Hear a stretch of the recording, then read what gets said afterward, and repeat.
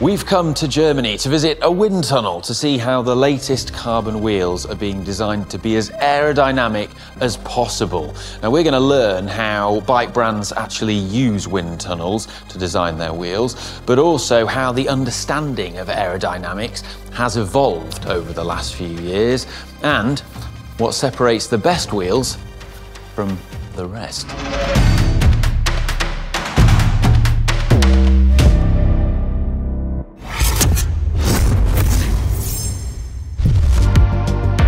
This is the tunnel, and the brand that's giving us access today is Reynolds. Big thanks to them for making this video possible. Now, most cycling brands don't own their own wind tunnel. What they tend to do is buy time in a tunnel, and that's exactly what's happening here today in the GST tunnel. Reynolds are testing some of their latest wheels, including this one, which is a Black Label 80. Shh, it's not actually been released yet. You saw it here first. To find out what that involves, we're going to talk to Todd Tanner. Todd is the Director of Wheel Development at Reynolds with over 30 years experience in the bike industry. He's also an ex-professional downhill mountain biker. Thanks for inviting us to the wind tunnel, Todd. The first thing I want to ask you is, what information does the wind tunnel give you, and how do you use it in the development of a wheel? Yeah, so in our development process, the wind tunnel is kind of like the final check and balance for our development. We use it to validate the data that we've accumulated through CFD and real-world testing. And then we also use it to use it as benchmark data in the future as we develop new wheels moving on from what we currently have. Even if we have data on our old wheels, we'll bring them in again and reproduce that data as we test the new wheels to check against, to make sure that we have the best correlation between old versus new.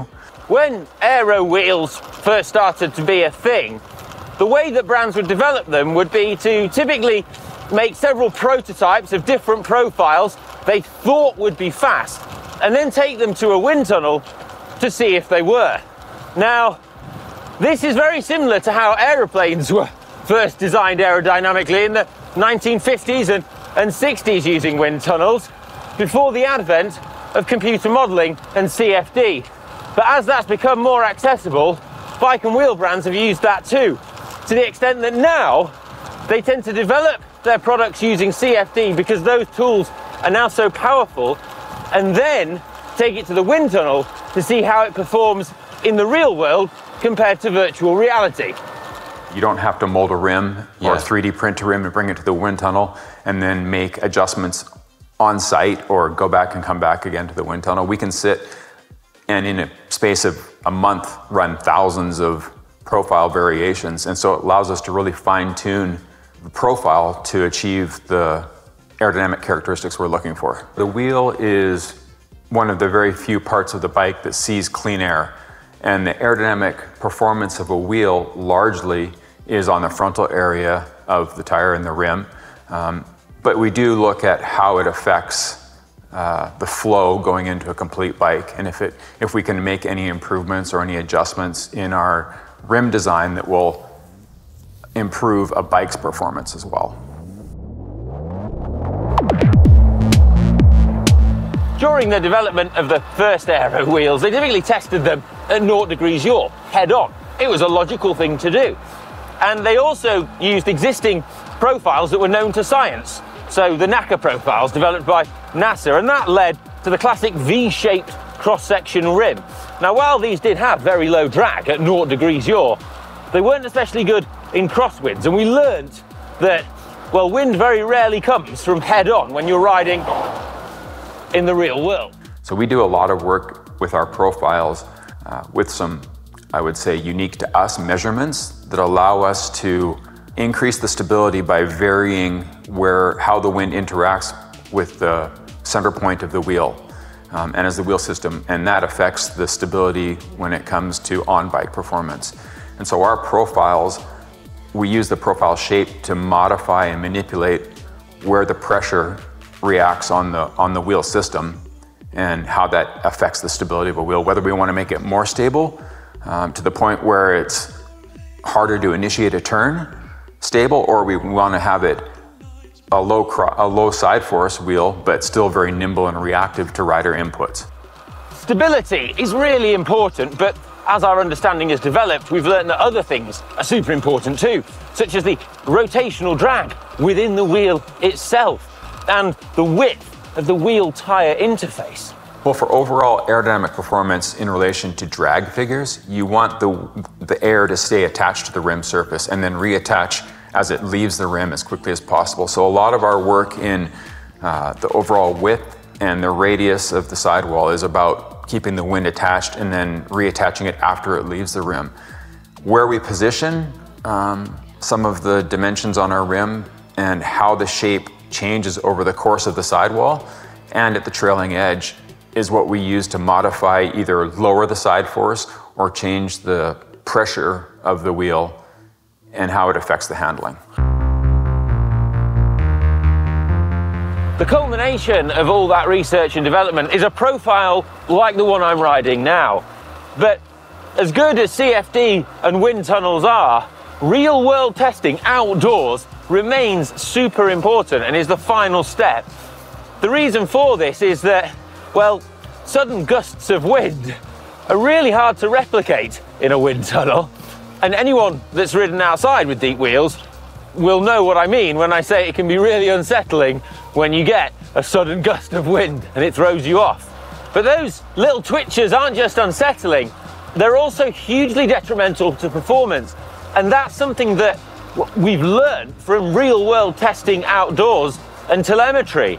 So when you typically feel those little twitches of the wheel stalling and becoming unstable, if you're racing along, you typically soft pedal subconsciously for a moment, just back off the power, just to try and regain control. Or if you're in an aero position, you typically do something like this and come out of the aero position. And all those little incidents add up a frightening amount over the course of a time trial if you're running wheels that are really unstable, to the extent that, well, it's easily the difference between winning or losing. If you look at some of the old Reynolds Aero designs, we had a very sharp spoke face, our DET1 rim profile design, and it was more of a true aerofoil, and it was specific to really low side force loads. With our new DET2 profile, which you see here in our Black Label Road product, we've changed the radius of the sidewall significantly, and that was directly in relation to manipulating how the center of pressure on the wheel adapts in different wind conditions. And our profiles are different for the different depths because we want that center of pressure to react differently. And so in the case of the 46, we have a very wide rim with a larger radius on the sidewall, but then we change the radius as it gets closer to the spoke face. The evolution of rim profiles went originally from those V-shaped rims we spoke about, then to U-shaped toroidal rims, and then it's culminated in things that we have like this DET2 profile, which, well, is considerably wider at the wheel tire interface for wider tires, but then it has an interesting shape which bulges out a bit like a U-shaped profile, but then it has a clear defined edge which then tapers off into almost like a V, but not quite. And this type of profile is said to be far superior in terms of aerodynamic stability. The idea being that by having a wheel that is more stable, you can run a deeper wheel than you would ordinarily. And what's that worth? Well, roughly speaking, it varies, but roughly speaking, you're looking at around, for every 10 millimeters of increased wheel depth, 1 to 2 watts saved, but it all adds up. Yeah, as we've worked with our rim profiles and our DET profiles over the years, we've created the ability to measure center of pressure on the wheel. We have a pretty complex system for measuring that's proprietary to us, and that's kind of our secret weapon in our rim design. But we'll use that in the CFD to design a rim to handle a certain way and react a certain way in side loads, and then we'll validate it with real-world riding. And each of our rims in the given different profile depths are tailored differently for their riding purpose. The intended characteristics we want for a 80 are not the same as a 46. So what's the riding purpose of an 80? Speed, right? Yeah. Triathlons, lead breakaways, solo adventures where your key metric is aerodynamic performance. That's what we want to achieve in the 80. We want pure aerodynamic speed, but we don't want it at the sacrifice of stability.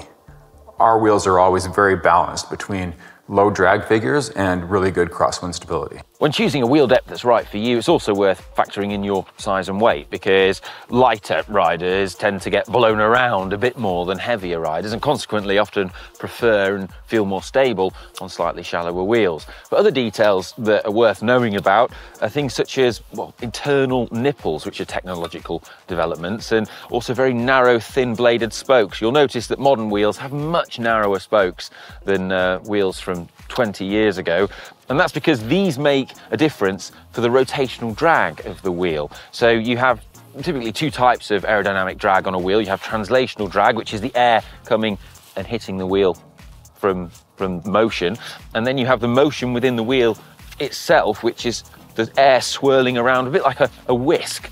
Now, having those small little details like the spokes and the internal nipples reduces that rotational drag ever so slightly. It's a marginal gain, you're talking fractions of watts, but when you're spending a lot of your hard-earned money on some expensive wheels, it's worth knowing the differences that can set out wheel A from wheel B.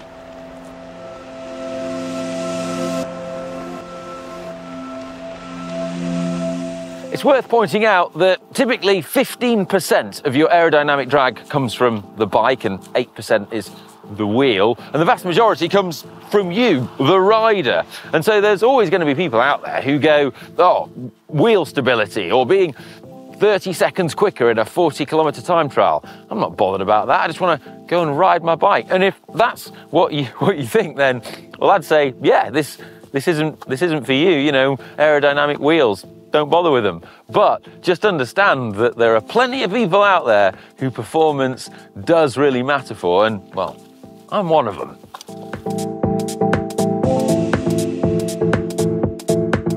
What impact does the tyre have on the overall Tires have a huge impact, right? But that's one variable that we can't control. A rider is going to select the tire that they want to ride.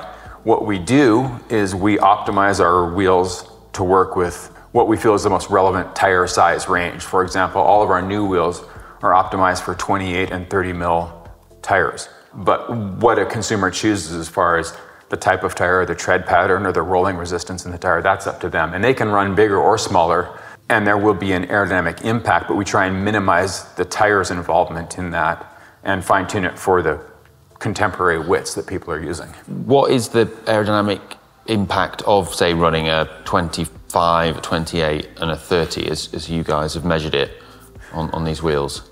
So all of our wheels, whether it's an 80 or down to our 25, have a 21 mil internal channel. And that allows us to really focus our performance on the 28 and 30 mil tires. If a rider goes, but between those, we try and reduce the impact of the tire's effect on aerodynamic performance. So between a 28 and a 30 on our new product, you're roughly looking at maybe a 2 watt impact at the most. You're going outside of that, and it's going to be more or less, depending on the tire size. But for the optimized tires, it's a very low impact between the two. Well, yeah, it's been fascinating. Thanks so much for having us along to see the testing, what you're doing, and yeah. Absolutely. Thanks for joining. Cheers, Todd. Well, there you have it. I've found that absolutely fascinating, and I can't imagine now what wheel shapes are going to look like 10 years from now, such as the evolution that we've had from, say, 20 years to this point. Let us know your thoughts down in the comments section below, and if you've enjoyed this video, please give it a thumbs up, share it with your friends, if you've got any. I'm going to go now and get this really, really cold in here. That's why I'm wearing my coat. So I'm going to go warm up and have some Kartoffelsalat. Auf Wiedersehen. Did you get down? Here.